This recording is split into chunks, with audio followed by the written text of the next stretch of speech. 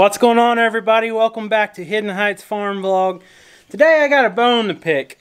So yesterday I did an online order at Walmart on their new little grocery app, and always in the past it has not been a problem. And this might go further than Walmart, but that's what I want to talk about. Back here I'm fixing to cook something, but we're going to get into a store, but let's talk about this real quick. So I got a Sleeping Great Pyrenees right here, protecting all this food. Right here, we got some farm fresh goat meat. This is from a goat, a male intact buck that we butchered here on our farm. Fresh as it gets. Got a shrimp, or a bowl of large shrimp deveined. I think, yeah, they still got the tails on them. And then we got a bunch of vegetables. Got some jalapenos, onions, bell peppers, purple onions, mushrooms, squash, zucchini. Got some seasoned salt and some black pepper, and then these scour sticks or shish kebab sticks, whatever you want to call them. But let's get back to the goat meat. So I did an online order at Walmart, like I was saying. We got the smoke from the grill, and I went ahead and I purchased some ribeyes. I purchased some sirloins and a 5-pound tube of 80/20 ground beef.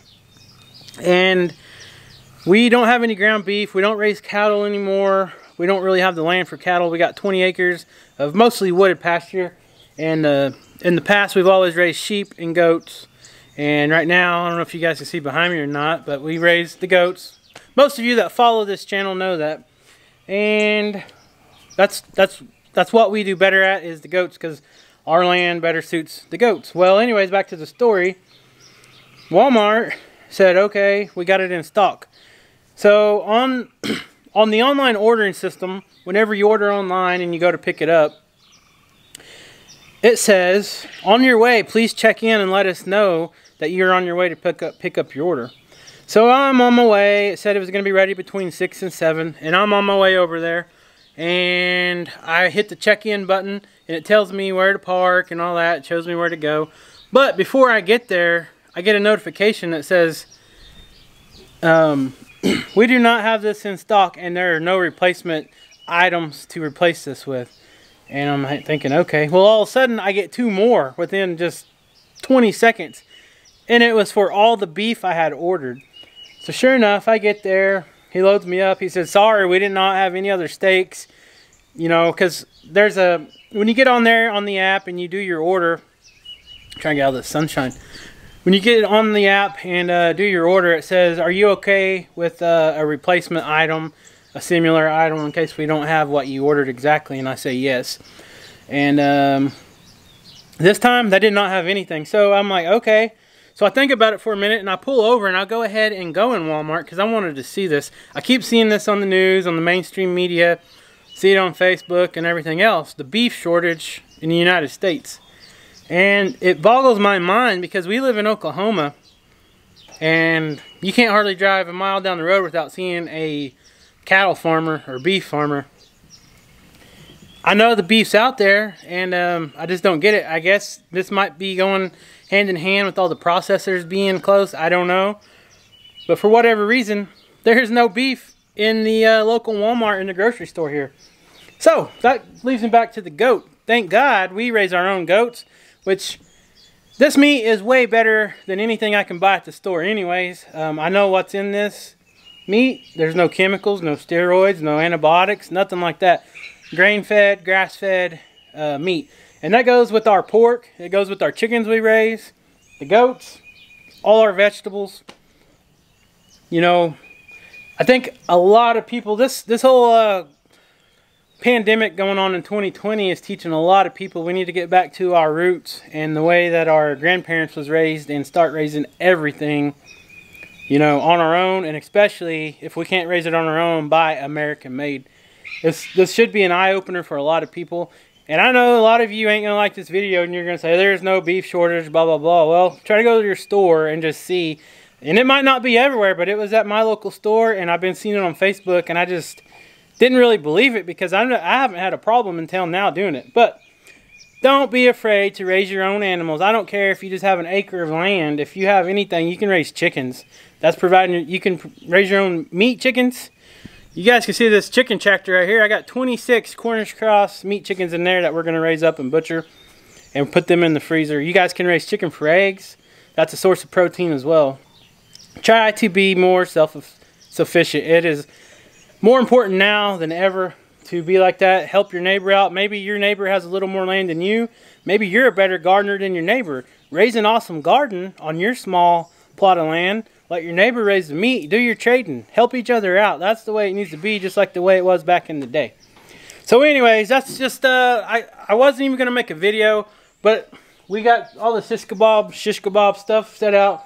Got the goat meat thawing out, and I said, hey, this is the best time to make this video and talk about this thing, because it really angers me. I actually went into Walmart and talked to some of the workers in there, and they said, their manager says, that is all that Bentonville, which is the headquarters of Walmart, is sending them. I guess they're saying there's a whole shortage in the United States and only enough meat to go to every grocery store, and all the meat companies that buy all the beef and have it processed are trying to split it up and give every little store a little bit, so not just one store has a monopoly. So I don't know if I believe that or not, but take my word of advice. If you can raise your own animals, raise it. I promise you the meat will be better than anything you can buy in the store.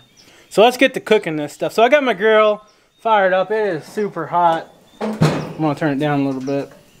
It's way too hot. And guys, I'm sorry for ranting, but it's just something that really bothered me after seeing that. You know, I see it over and over, and I just couldn't really believe it. And then it hit home. So anyways, alright, so let's do this here. We got this fresh goat meat, and what this is just some stewed goat meat cut up, you know, for stew.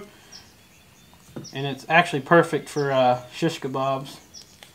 And I got some jalapenos, got some onions, put a shrimp on there. Gonna run out of room. Alright. What I'm going to do is put all this on there, and then I'll season it all together. Put some more meat. Got lots of meat here. I need to put more meat on. And shrimp. Alright, so I'm not going to bore you guys with doing this. I'm going to get this done, and then I will be right back. Alright guys, so we got all our stuff put on our sticks. So now I'm just going to season it. Some seasoned salt and some black pepper. You can season it a little more if you want to get it on the grill. It's a lot of meat. Alright.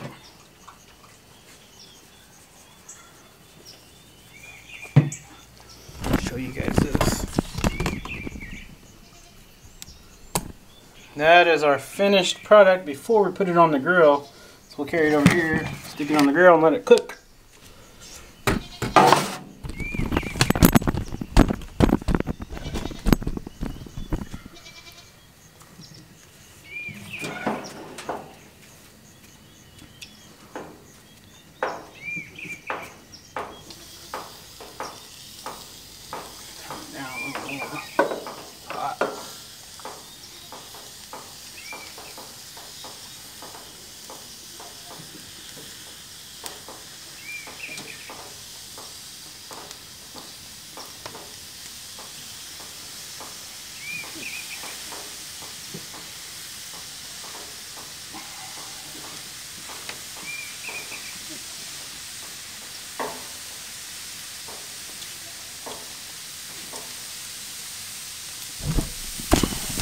Alright, I'm going to let these bad boys cook, and we'll be back. Alright guys, these have been on here a couple of minutes. Let's check them here. Oh yeah. Just going to go ahead and turn them all.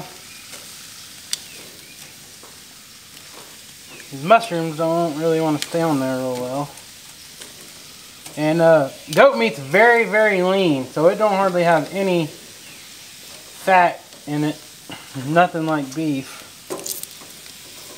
But it doesn't dry out. like a lean piece of beef does. Alright, let it cook a little more. So, it is done, and there is one key thing when you're cooking goat meat. So it's super important when you're cooking goat meat, do not overcook it. You want it somewhat like a medium rare, because it starts getting super like tough and dry if you overcook it. So don't overcook the goat meat, and it will taste wonderful, I promise. So guys, the moral of the story today is, I'm not trying to sell you guys on goat meat, but what I'm trying to say is try to be more self-sufficient. Don't rely on grocery stores for everything. Support your local farmers. If you do anything, support your local farmers. Even if you just buy fresh eggs from them, buy meat, chickens, whatever, support them. Because if something really big did happen, who are you going to rely on when you need groceries for your family? I mean, whether you're buying, you know, eggs and chickens or pork, beef, whatever, goats, support them. They're always going to be there when these big guys shut down because their workers are sick and they can't come in. Oh, well, we're going to sell off all our livestock. We can't send them to the processor because the processors are shut down. You think the little farmer down the road is going to shut down? No, he's going to be getting up every morning, tending to his livestock, raising his animals happy, locally, raising vegetables, whatever. And you guys can go visit with them. You know, I know a lot of people's allergic to things. Maybe they can grow something for you that will better suit you better. Get something fresh from someone local or a friend, and not have to pay that expensive money shipping things in and stuff like that. But anyways, guys, I just wanted to kind of share that with you, my experience that I just recently had at our local Walmart, not having any beef. And to be honest, I didn't even check the pork or the chicken, but from what I'm hearing, it's not just the beef, it's the pork, chicken, everything. They don't even sell any goat or sheep anywhere local around here at any grocery stores. So anyways, guys, we had a long day today. I'm going to get this in the house so the family can eat. If you're not subscribed to the channel, please hit that subscribe button. Let me know if you guys, down in the comments, let me know if you guys support local farmers, or do you just buy everything at the big box stores like Costco or Sam's or Walmart or whatever you got in your area. So thanks for watching. We'll see you next time.